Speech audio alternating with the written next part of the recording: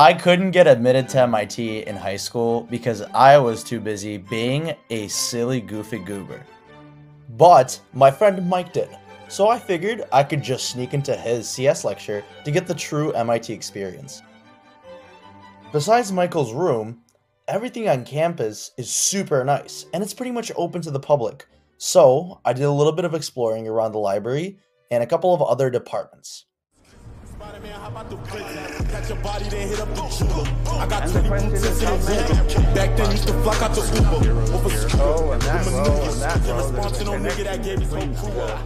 What's special about the 3 rows of the...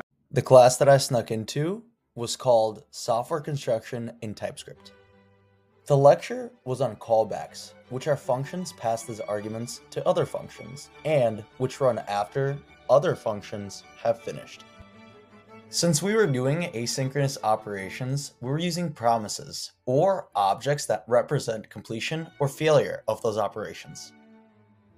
Instead of passing a callback into an operation under a promise, we can just attach it and just hope that the promise is able to lock in to yield a resolution like an operation error or a successful completion. It's just crazy how the professor was super captivating and kept me engaged for about an hour and a half, which was the lecture time. The best part about the MIT campus is, of course, the Banana Lounge. A lounge which offers a copious amounts of bananas, enough to induce a food coma. And as an avid banana maxer, this was the best part of the trip.